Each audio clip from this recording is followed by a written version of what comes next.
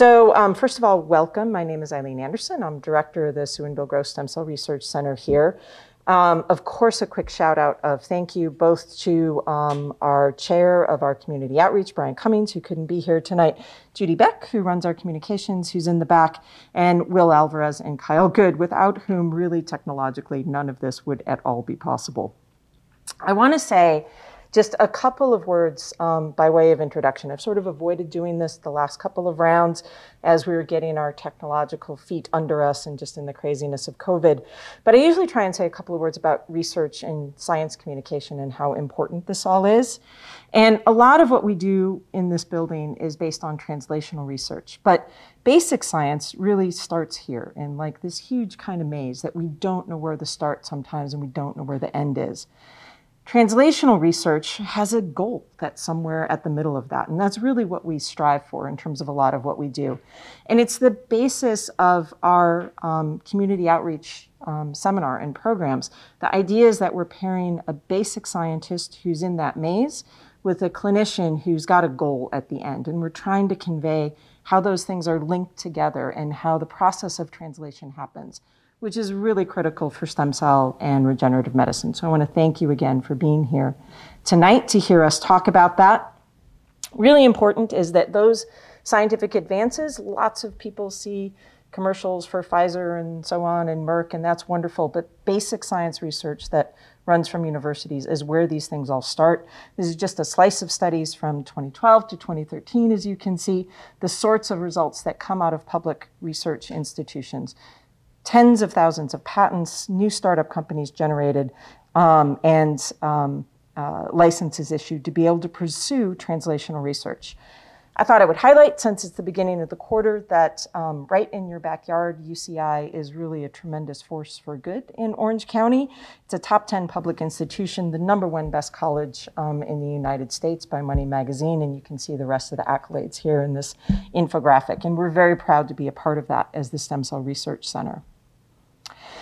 We just had, in terms of our own personal points of pride, we had a huge event a couple of weeks ago. Our training grant application to the newly refunded California Institute for Regenerative Medicine was the top ranked application across the state. So we just received $5 million in funding for that, which will be used to support both graduate students, postdoctoral students, and a number of clinical fellowships. Again, giving you the sense of that basic science to clinical translation path. So how can I help? People from the community ask us. Most of all, you can sign up, you can participate, you can be here, you can log in and listen to what we have to say and try and communicate about science and communication. Of course, you can also make a gift because this is very important to us and we have contact information here. So tonight, I'm very pleased to have a wonderful pairing, Dr. Park and Tayloria Adams, Doctors Park and Adams, I should say, from UCI. Next month, November 2nd, will be Tim Downing and Mike Zaragoza talking about stem cells and aging. So have that on your calendar and be looking forward for that event.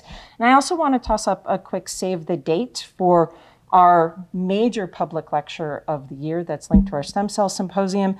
We're very fortunate to have enticed Dr. Anthony Atala out for that, who will be coming from Wake Forest Institute of Regenerative Medicine. He's a fantastic speaker. He has a number of TED Talks you can look up online. So hang on to that date. That's going to be an evening lecture at the Irvine Barclay Theater. So tonight, it's my pleasure to introduce Tayloria Adams, who's an assistant professor here at UCI. You can see she's been around the country with her bachelor's in chemical and life science engineering and a master's from Virginia Commonwealth, her master's from Michigan Technological University, and her PhD as well. We've been really pleased, I think 3 years ago, to welcome here as a faculty member to UCI.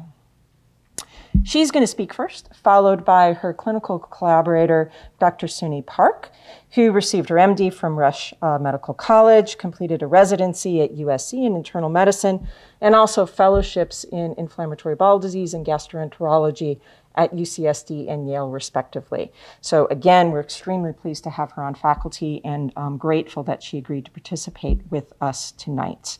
Just a couple of words on format, and this is my last slide. Because of the hybrid formats, we're going to run through both presentations kind of back to back. I'll just transition between our two speakers. Dr. Park is virtual tonight, but Dr. Adams is here and she's going to lead us off. At the very end, we'll close their lectures and there'll be plenty of chance to ask questions and for discussion.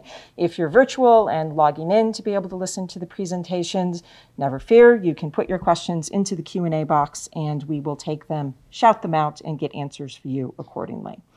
So with that, I am going to stop my share and transition to Tayloria.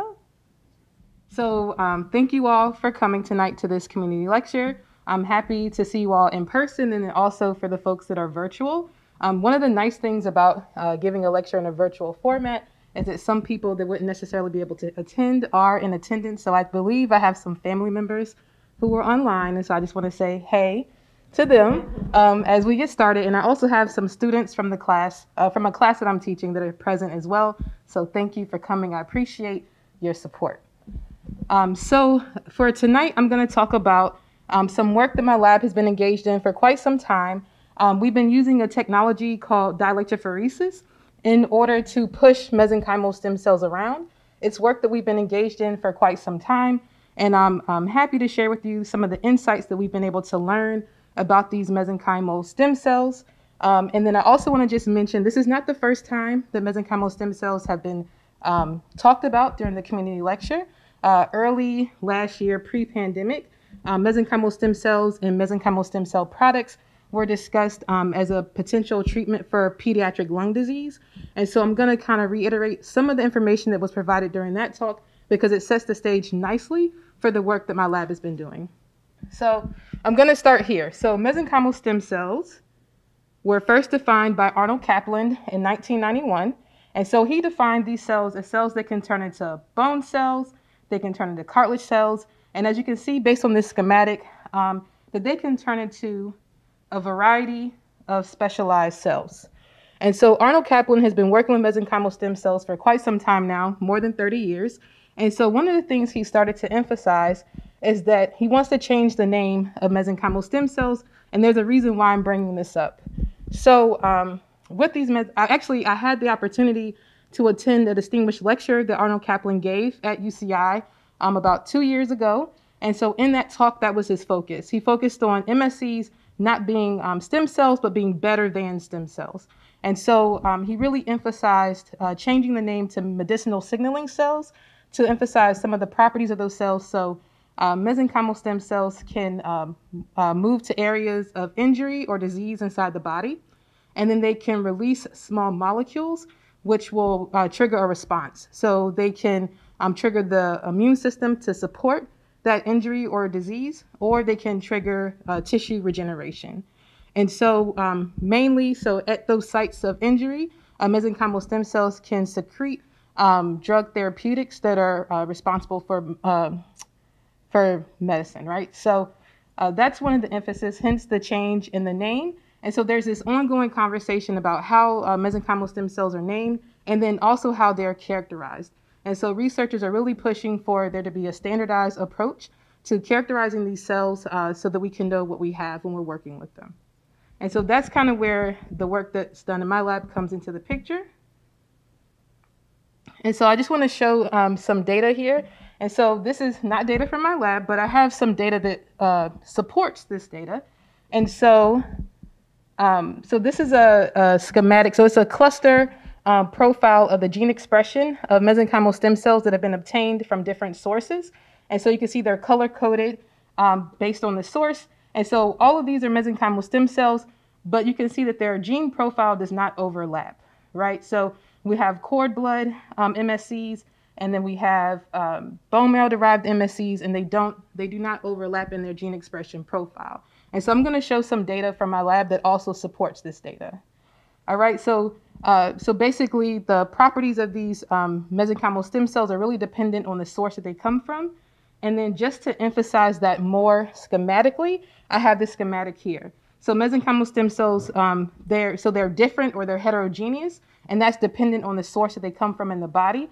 And so mesenchymal stem cells can be obtained from dental pulp tissue, umbilical cord tissue, bone marrow, and then also the heterogeneity or the differences in the cells will be dependent on the source or the person that they come from. So there's a donor dependence, and then there's a source dependence, which leads to this heterogeneity of the cells. So then I want to just start with the main points of this lecture, and then I'll show you some data. Okay, so one of the main points of this lecture is that MSCs are a unique set of cells, and so hopefully that was illustrated in the first 2 slides that I went over. And so they are unique, but they differ based on how they're obtained, so what part of the body they come from or the donor that they come from. There are engineering tools available, such as dielectrophoresis, that allow us to gain insight into these differences or the heterogeneity of these cells. And so what we can do with these insights, so there's 2 things that we can do with dielectrophoresis. One thing, we can characterize these cells to get more insights into the heterogeneity, and then we can take that information in order to sort subsets of those cells that we may be interested in for a therapy, for a stem cell therapy. And then one area of interest in the field of medicine is to use mesenchymal stem cells to treat Crohn's disease, which will be highlighted in the next talk. So those are the 3 main points of this lecture today. So I've mentioned dielectrophoresis, so now I want to tell you what that is. And so dielectrophoresis is a characterization tool, and it allows us to move cells around or push cells around. So for dielectrophoresis, the way that we analyze the cells with this technique is that we will suspend the cells in a solution, and in that solution, the cells are surrounded by ions or charges are in that solution. And then we can take that suspension of cells and put them into a really small device that has electrodes on the surface. And so then when we power those electrodes, the ions that are in that solution will move around the cells, and the cells will move around, or the cells will feel a force or be pushed around. And so that movement that we can see, I have this schematic here. So the cells will see 2 different behaviors. So either the cells will be pushed away from the electrodes, which is shown schematically here, or the cells will be pulled towards the electrodes, and that's shown in this bottom schematic. And so we're able to learn a lot about the cells based on this push-pull movement that we can induce using these electrodes and having the cells suspended in these solutions. And so I do have a video just to show you what that movement looks like. So this is like the top view of a device. These black regions are electrodes within the device, which allows us to push the cells around. And then what I've highlighted in the circle here are the cells that are in this, that are suspended in a solution, and we're going to see them move around. So now the electrodes are powered, and you're going to see the cells moving. And so you're going to see some of the cells are going to move towards the center of the electrode, so that's them being pushed away from the electrodes. And then other cells are going to move around the edges of the electrodes, and so they're being pulled towards those electrodes. And so this is how we can gain a lot of information about the heterogeneity of the cells. So the fact that within this one experiment, so this is a single experiment where we've applied a single frequency, and within this experiment, since we see there are cells showing negative dielectrophoresis and they're showing positive dielectrophoresis, so they were pushed away from the electrodes, and simultaneously some of the cells were pulled towards the electrodes, this is a visual indicator that this sample of cells are heterogeneous. The fact that we see the 2 behaviors at a single frequency. And so what we can do is we can broaden the range of frequencies that we examine the cells at to get a big picture view of how the cells respond to being pushed and pulled around within these electrodes. Okay, so then this diagram is going to show the big picture view of when we expand those electrodes. Expand the frequencies that we examine the cells at. So on the x-axis, you'll see there's a range of frequencies that we've tested. And then on the x-axis, you'll see this relative DEP force, or like the relative force that they feel when they're being pushed or pulled based on those electrodes being powered. And so the blue curve that I have here represents bone marrow-derived mesenchymal stem cells. And then the pink curve that I have here represents adipose-derived or fat tissue-derived mesenchymal stem cells. And we chose to examine these 2 stem cell populations because they're commonly used in stem cell therapies or in clinical trials for therapies. So I want you to first look at the left-hand side, or look on, yes, on the left-hand side of this plot. And so you can see that the response to these cells, the response to the spectra, the cells overlap. These curves overlap. And so here's the 0 line.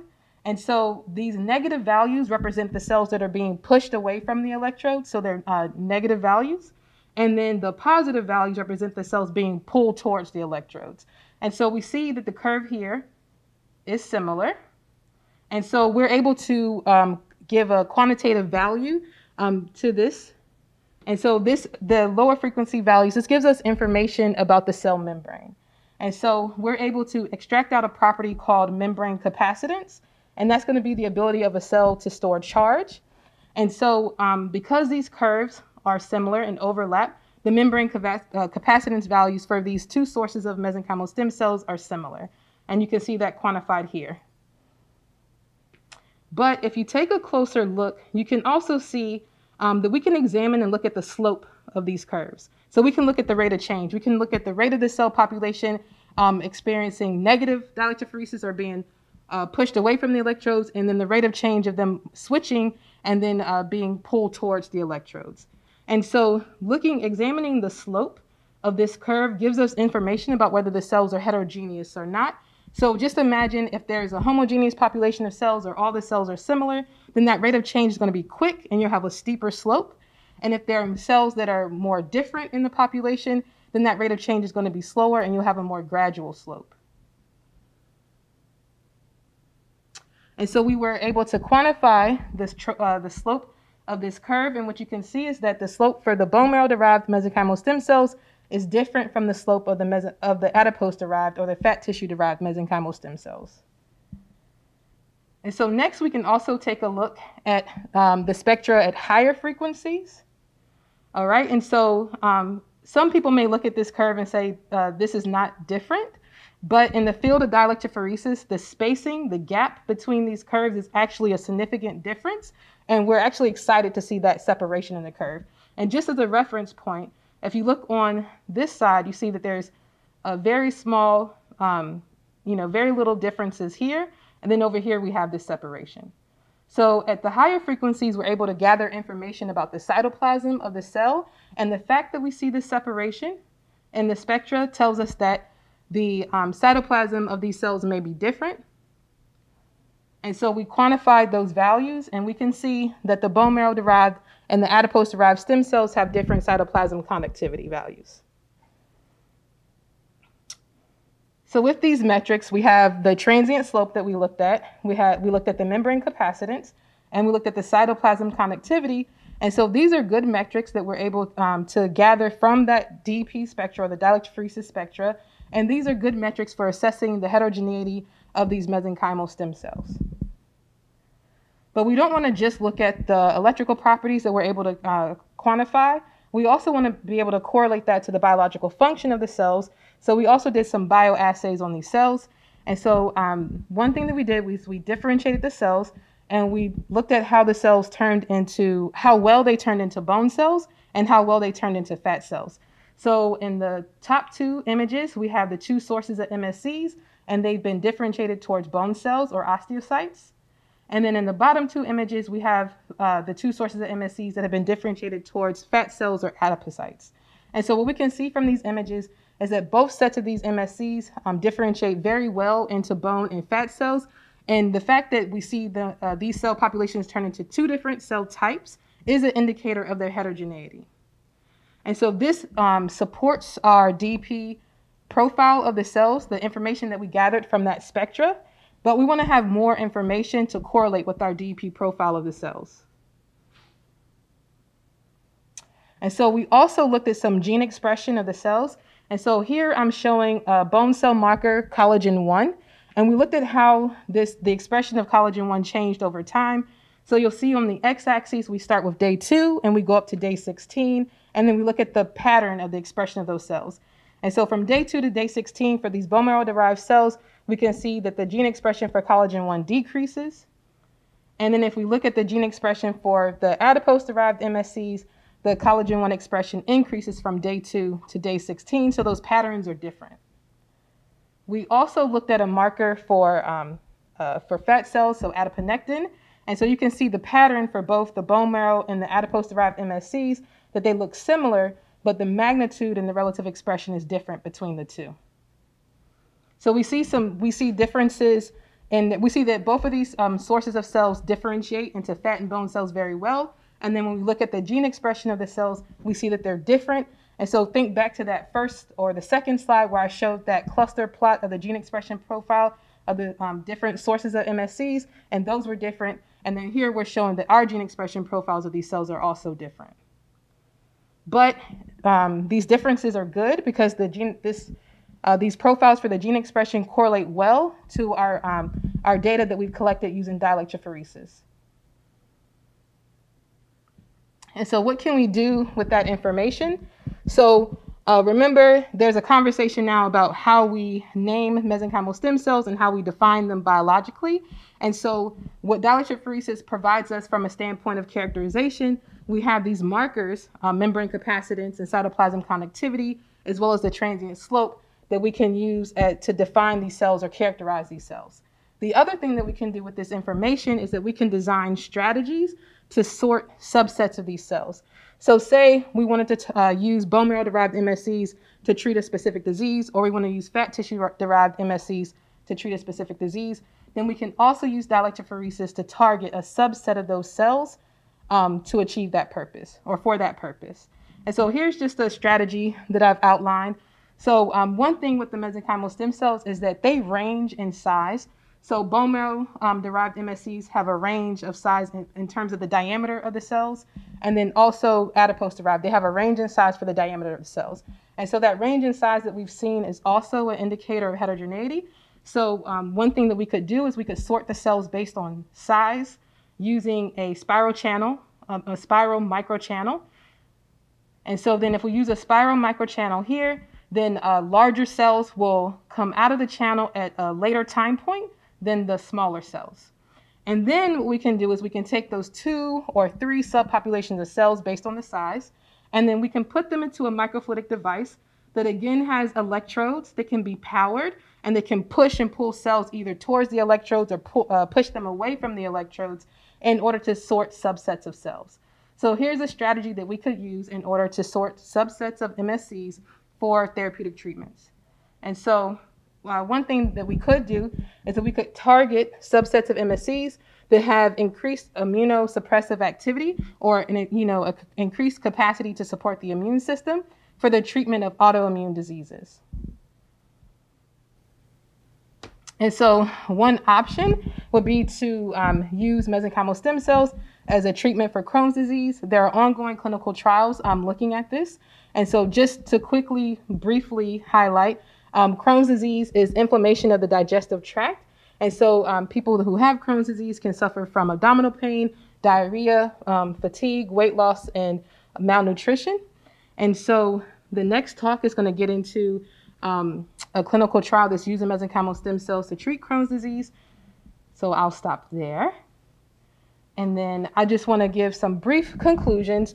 So screening mesenchymal stem cells heterogeneity is critically important for the development of robust stem cell therapies, because you can see that these cells look very different based on the source that they're derived from.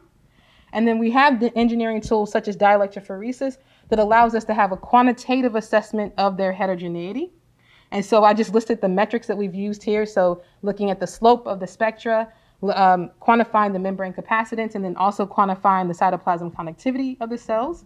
And then with that information, we can also use dielectrophoresis as a method to sort the stem cells to reduce the heterogeneity. So maybe there's a subset of cells that have, an increased immune support, and then that would be a better treatment for autoimmune disease. And then lastly, MSCs do have clinical relevance in the treatment of Crohn's disease. And so I do want to show my lab, the research group. And so these are students that I've been working with. They're all excellent. And then this work is funded by the National Science Foundation. And I thank you all for your attention, and I'll be happy to answer questions at the end.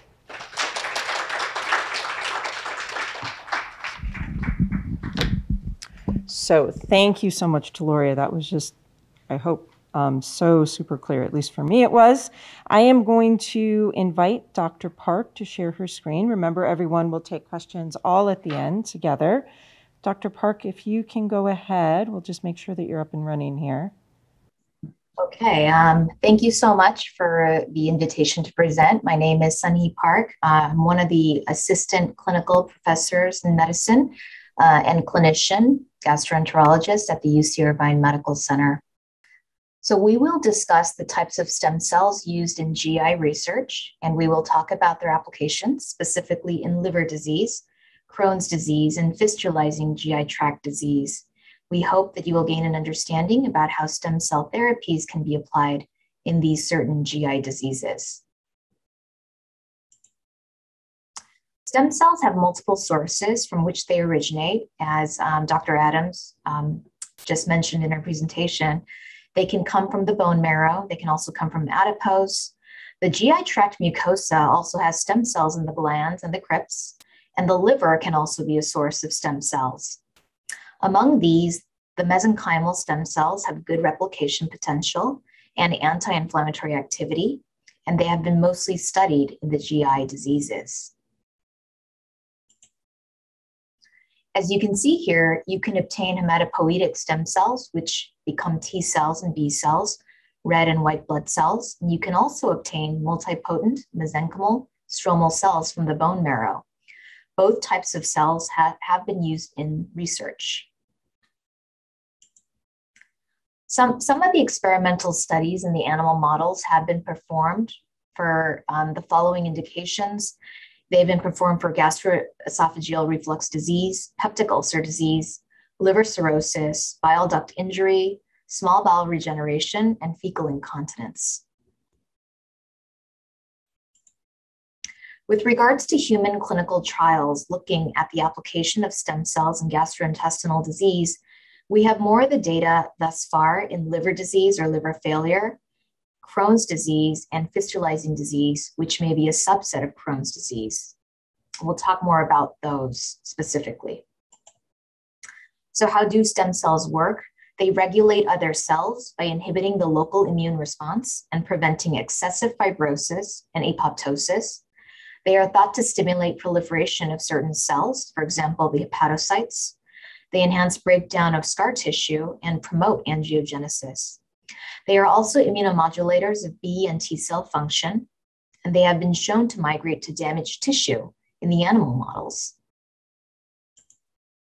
We will discuss liver disease. So chronic liver disease and cirrhosis account for greater than 44,000 deaths in the United States and 2 million deaths worldwide each year. The most common etiologies include hepatitis B, hep C, alcohol-related liver disease, and non-alcoholic fatty liver disease, or NAFLD. Acute on chronic liver failure mortality rate ranges from about 30 to 78% based on the severity and extent of organ failure.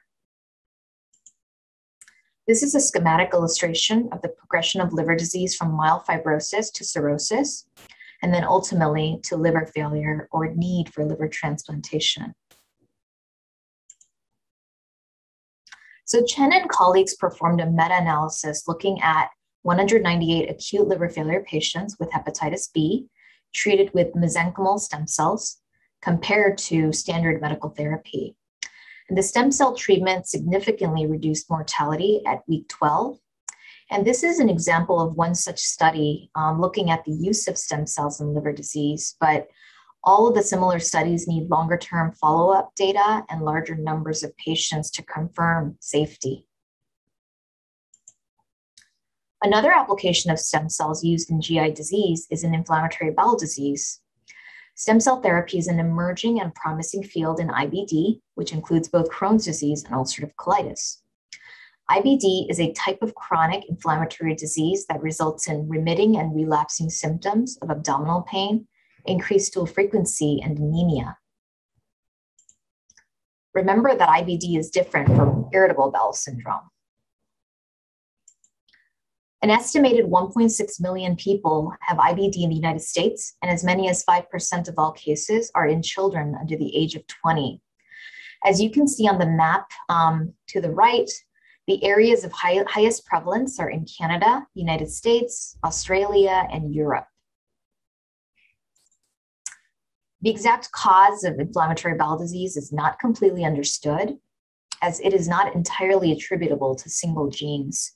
It's actually an interaction between the genes, the immune system, and the environment.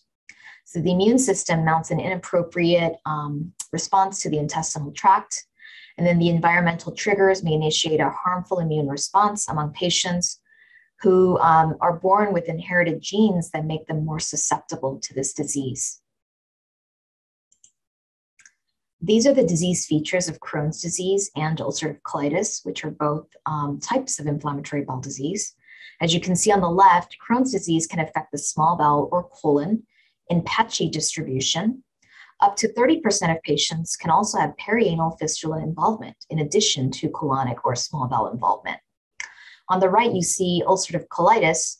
This affects different parts of the colon, whether it be the entire colon, the distal part, or just the rectum. And about 10 to 15% of patients actually have an indeterminate type of inflammatory bowel disease where they straddle both features of Crohn's and or ulcerative colitis. And you really can't make a determination as to what type of IBD they exactly have. On the left pictured here is a normal, healthy colon. And on the right, you can see, by contrast, that there are active ulcers, friability, loss of vascular pattern, and this is oftentimes appreciated in patients with inflammatory bowel disease, both Crohn's and UC.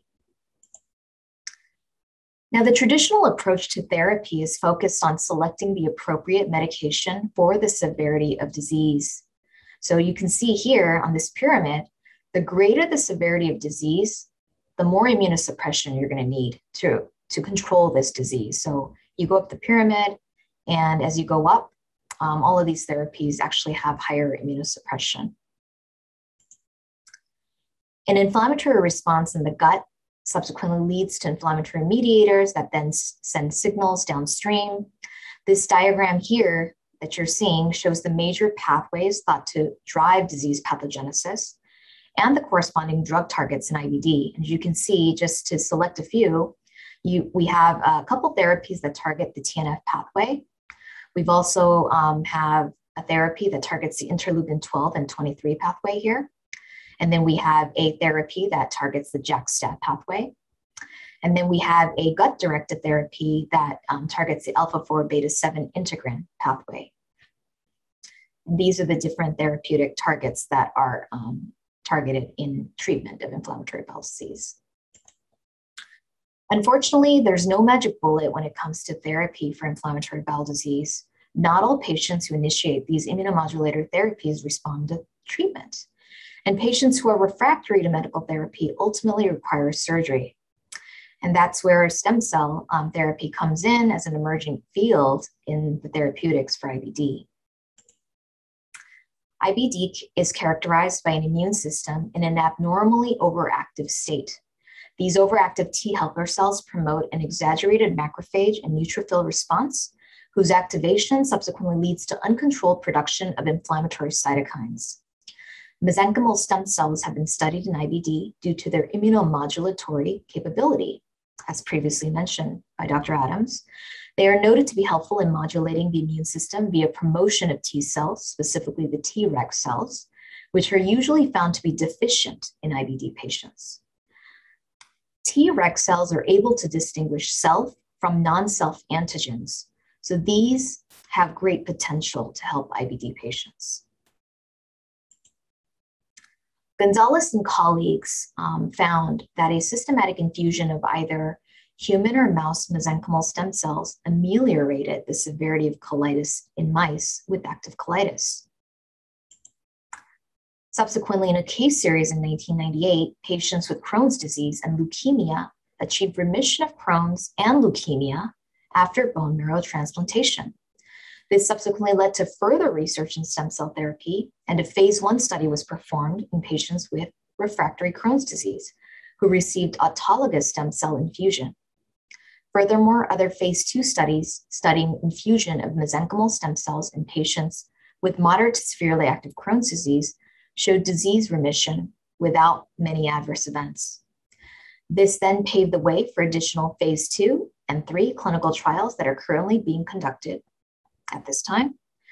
The major issue with most of these studies are the small number of patient participants, the variation in the stem cell products, and the lack of larger controlled studies. Crohn's disease is a transmural disease, as we mentioned.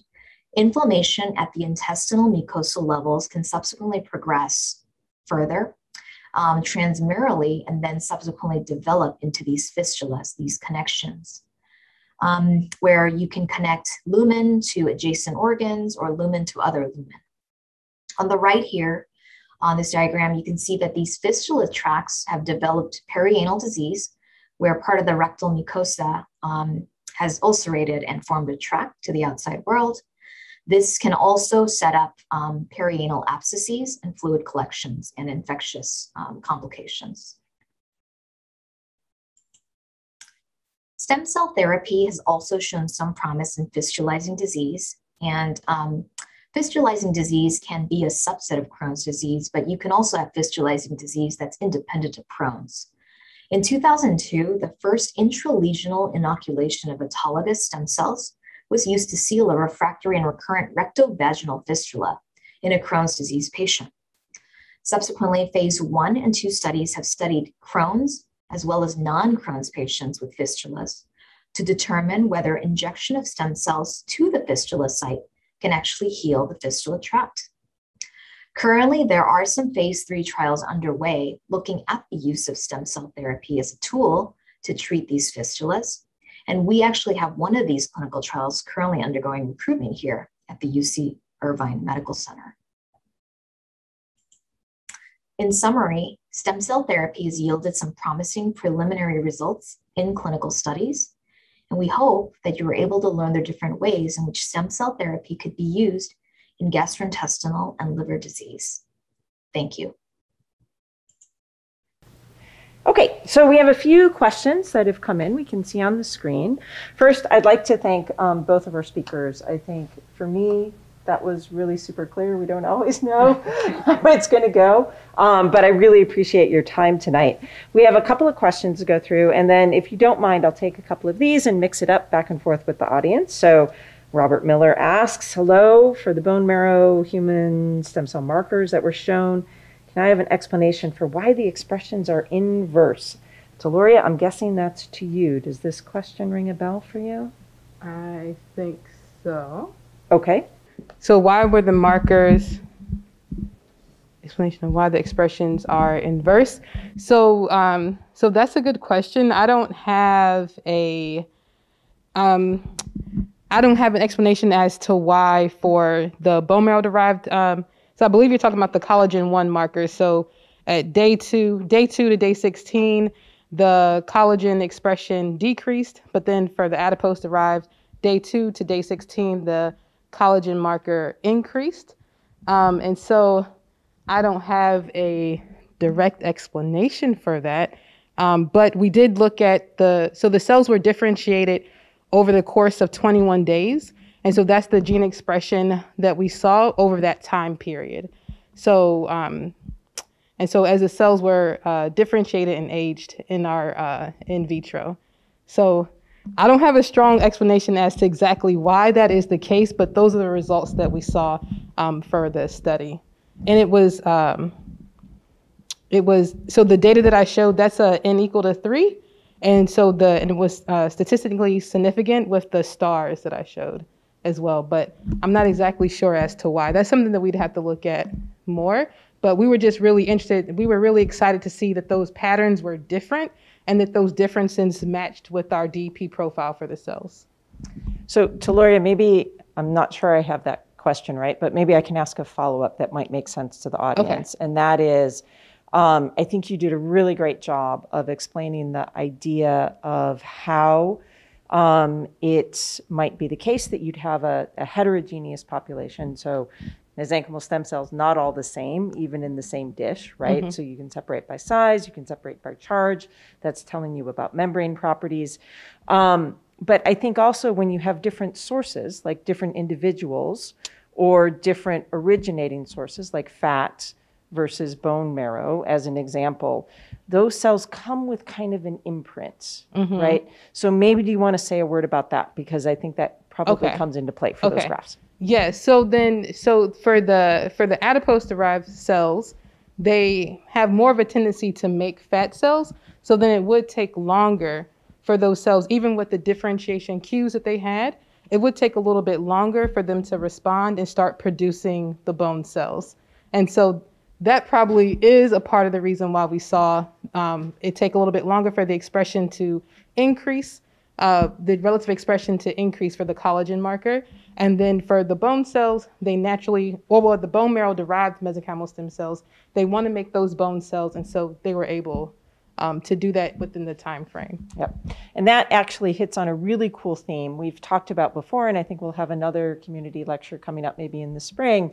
That's the idea of this imprinting process that cells come with, that they're not all tabula rasa, they're not all the same.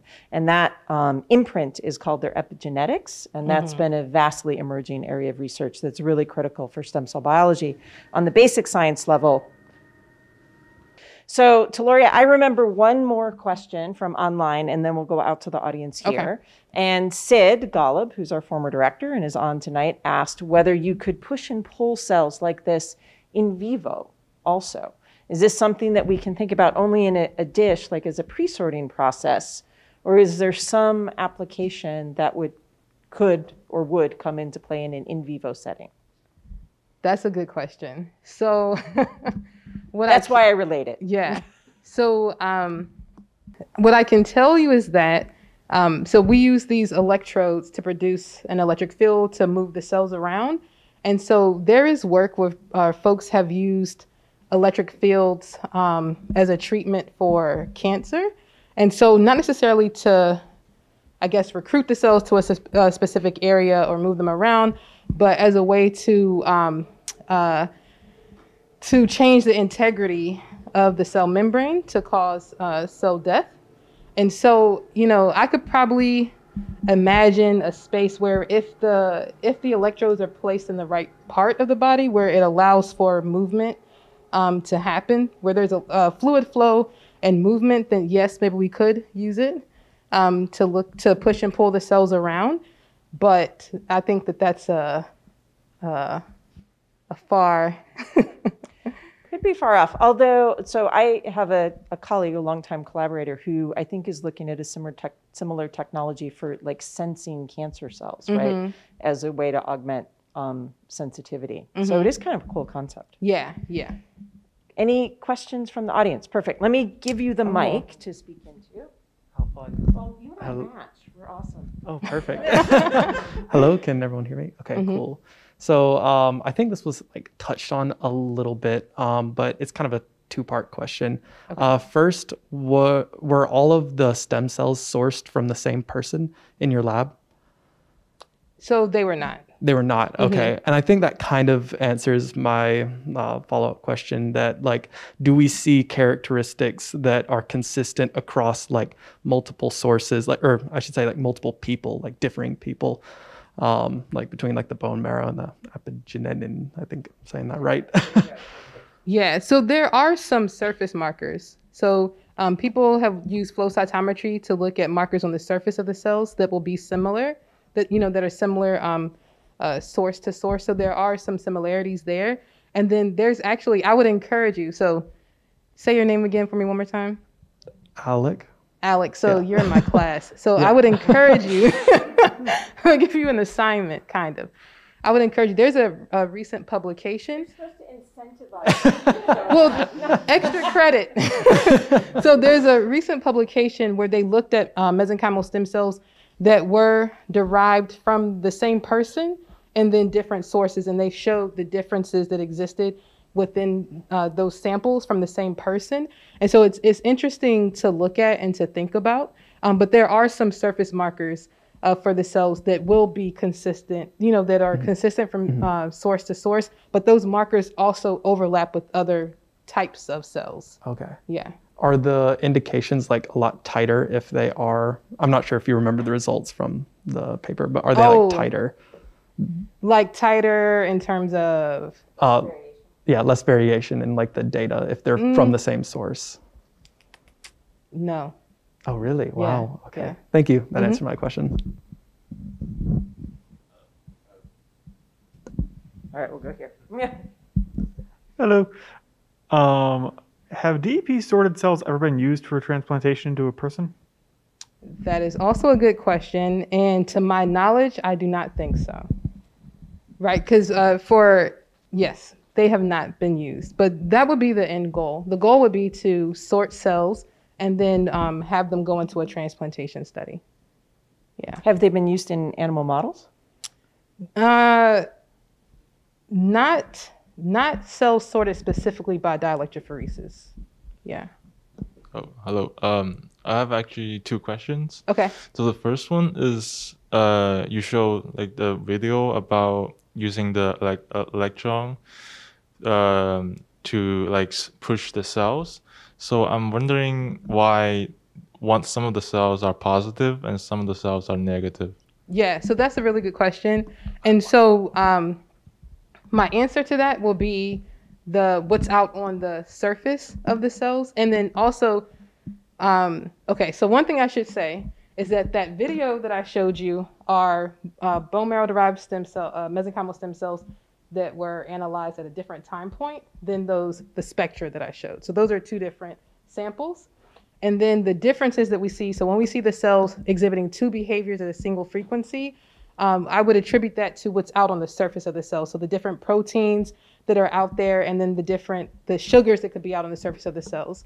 And so that's actually work that is ongoing in the lab, is looking at what contributes to those differences and allows us to see the two different behaviors. But there has been work done on neural stem cells that shows that the sugar patterns on the surface of the cells are correlated to that response that we'll see. Okay, thank you. Can I interject one from online, and then we'll come back to you guys? So Dr. Park, in the Q&A, I'm gonna toss this question to you. In the Q&A, there is a question, although it kind of pertains to Tayloria's lecture, I think it falls into your bailiwick, about what is it that an environmental factor might be that could be influencing the behavior of cells or having an impact, for example, in Crohn's disease and colon cancer for the stem cells, because those are internal organs. So how is it that factors from the environment can be making a difference there? Does that question make sense to you? Okay.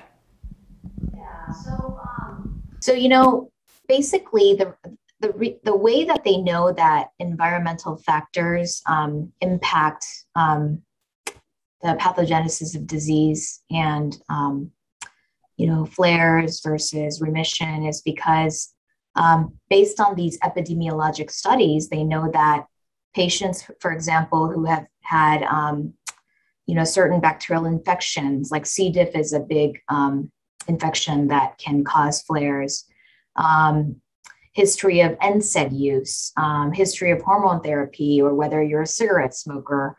All of these environmental factors that are somewhat controllable, that are non-genetic, non-inherited, based on the epidemiologic studies, show evidence that they can somewhat impact the disease. Whether someone is born into a family where your mom or dad may have inflammatory bowel disease, you may not necessarily end up developing inflammatory bowel disease, but all you needed was that trigger. For example, you went camping, you got a bug, and now you can't recover. Everyone else recovered, but you can't.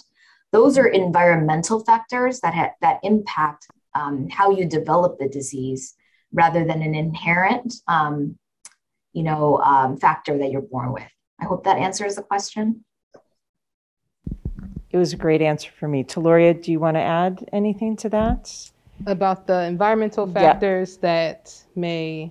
Well, how can you have an environmental factor that's affecting like a cell that's within your body or an organ that's within your body, right? So I think Dr. Park's answer was a great one. You and I, who do things in vitro models in a dish, we struggle with this all the time because we try and model those factors, right? Yeah, so in terms of environmental factors, so if there is some sort of injury, right, to a tissue, and that can be mimicked in a dish. if there's an injury to a tissue, then different molecules will be released to help support the repair. And so then those molecules are in the environment, and that can impact the functionality of cells that are in direct contact with that injury or cells that are close and nearby. Yeah, exactly. And so that brings up a good point, that there's, factors that are truly outside in the environment, and we talk about the microenvironment that cells live in and how that's influenced. Perfect. I'll come back to you. I won't forget.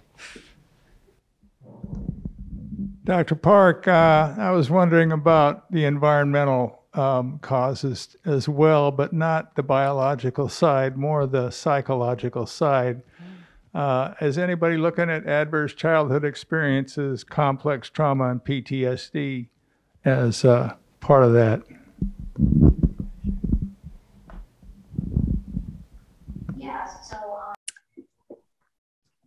there certainly is clinically, when you talk to patients and you discuss, their journey with the disease, certainly there seems to be a relationship between, emotional, stressful events in your life and symptoms, having worsening GI symptoms.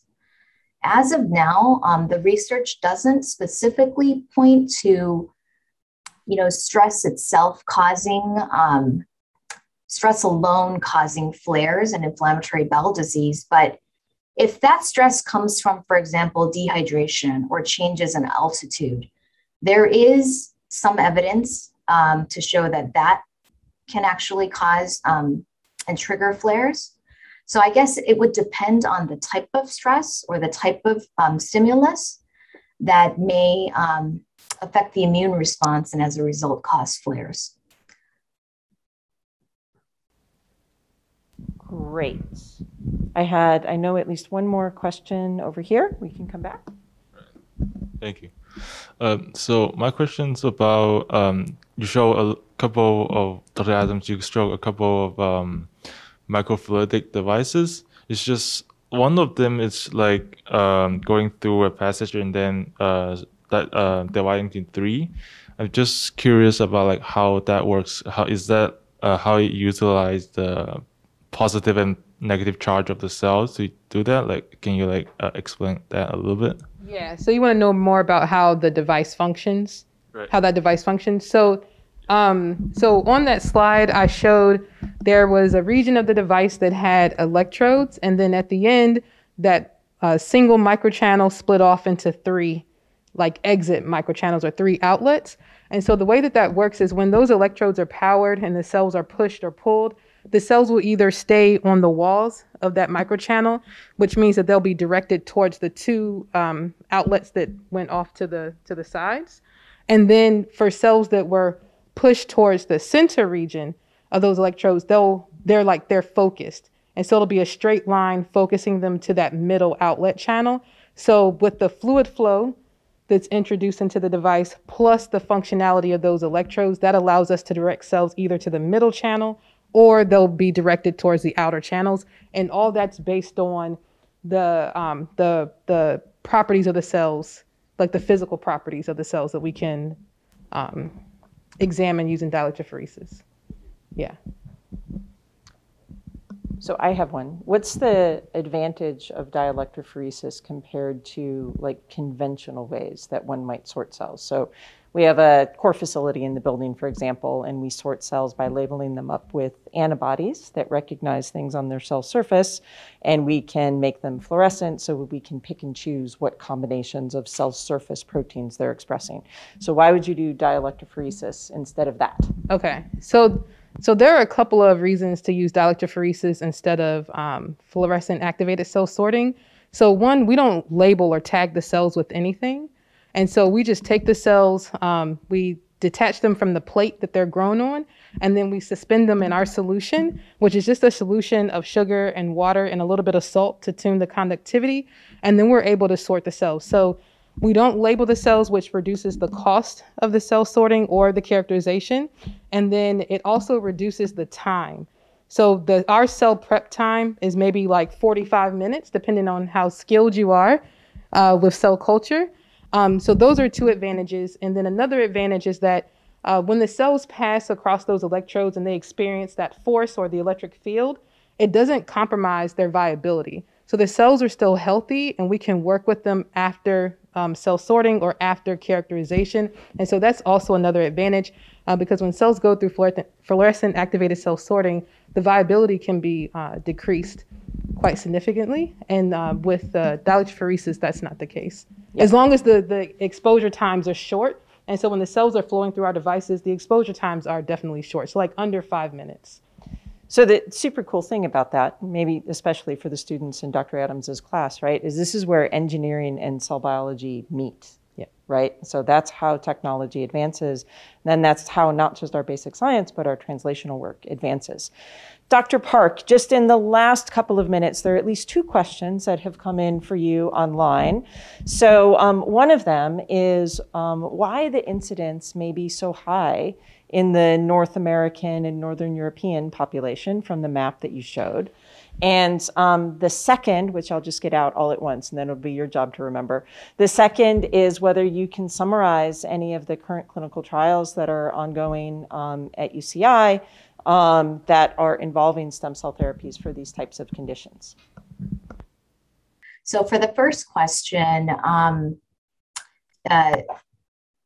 I'll answer the last question first. So some of the clinical trials that are ongoing at UCI currently, we do have a stem cell injection therapy that looks at injecting the fistulas in the perianal area for Crohn's disease patients and injecting these fistula tracts with stem cells to help close them off. And so currently we're recruiting for this trial. And there are other trials. If you go to clinicaltrials.gov, you can actually pull up, there are so many trials that use stem cells in various capacities. Some of the trials are looking at injecting stem cells into strictures, for example, that can also occur as a result of Crohn's disease. There are other stem cell treatments that are being used for mucosal disease in colonic ulcerative colitis or colonic Crohn's disease, rather than just fistulizing or stricturing disease. There are plenty of studies that are being carried out right now, and we just need more data before this becomes prime time and before it is offered. I saw one of the questions asking about whether these stem cells can be off the shelf and get them from companies, but currently we cannot. They're only used under clinical trials and with clinical trials because of the fact that we don't have long-term safety data yet on how they interact for patients who have these chronic diseases. So definitely want to be able to, follow them long-term. And then, I'm sorry, what was the first question, Dr. Anderson? The other question that I posed at least was about the incidence and how different it is in North America and Northern Europe. Thank you. Yeah. So the reason why some of the North American and European countries have a higher incidence of IBD most likely comes from the fact that there's genetic predisposition. So we tend to see more Crohn's and ulcerative colitis in patients who do have like a North European background, genetically speaking. And then on top of that, some of the environmental factors that patients are exposed to when they live in these areas may also have to do with why the numbers are higher in these locations. But having said that, the demographics for IBD has changed a lot over the years, and we are seeing more and more other patient populations getting them.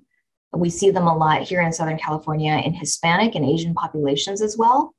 Although historically, it was mostly like a European and North American, Canadian type of disease. So some of it may also have to do with, are we too clean, for example? Are we keeping our children away from bacteria? And as a result, is that having a negative impact on our immune system when we grow up. We're not exposed to all of these antigenic, stimuli that we need in order to mature our immune system. So there are thoughts around that as well. Great. Thank you so much for that. I just want to invite and ask if there are any other questions from our audience that are here tonight. Great. I see one more. And I apologize if we're not going to get to anyone else's question online, but I want to make sure that we take at least one more. Hi, my name is Bolek. I technically have two questions. One is more of a clinical. What is environmental impact of the microbes, whether it is in the digestive tract or outside on the skin, for example, which you just mentioned the fact that maybe we do not have enough exposure to the microbes. The other one deals more of for Dr. Adams, is you mentioned use of electric field. Was there any work done with use of magnetic field for separation? So Dr. Park, let's go ahead and start with you with the first question. There definitely is some evidence to suggest that the interior microbiome of our guts, as well as what's around us and surrounding us in the outside world, the interplay between our microbial gut flora as well as the outside world can bring about, a certain stimuli, within your gut that causes you to become sick or to develop inflammatory bowel disease. So,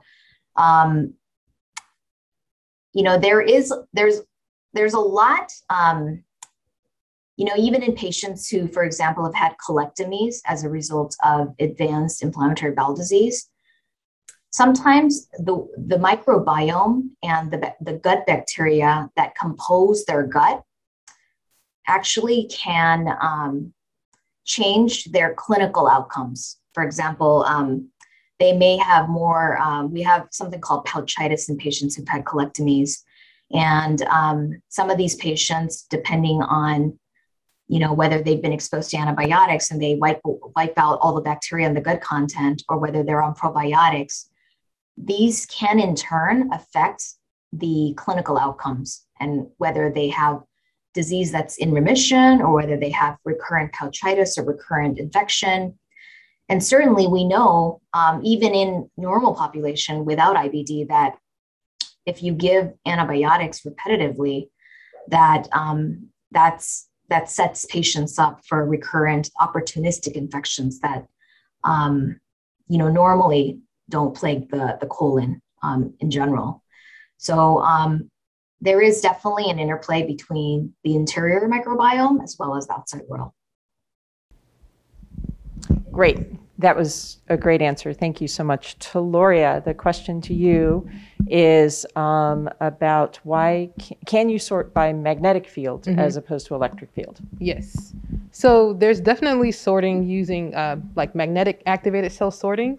And so I would say the choice to use dielectrophoresis over that method would be the same because of the use of labels of the cells. So that would be the advantage to choose dielectrophoresis over magnetic activated cell sorting. And there's also work where you can implement magnetic sorting within microfluidic devices. That's just not an area that I've explored a lot, but it is possible. And there are people doing work in that area. Yeah. So with that, I think we're around 10 minutes over. We did wonderful in terms of timing. Thank you again so much, Dr. Adams and Dr. Park. There's one question online about Parkinson's and Parkinson's disease trials. I would just refer you to have a look actually at our last community lecture which was Dr. Momoko Watanabe and Claire Henchcliffe, who's our chair of neurology, who spoke in part about Parkinson's disease and some current clinical trials of stem cell therapies for Parkinson's disease, which we run in part through the Alpha Stem Cell Clinic here. So with that, thanks everyone so much for joining us. Thanks for joining us online, and very much thank you for joining us in person. And thanks to our speakers. Thank you. Good night.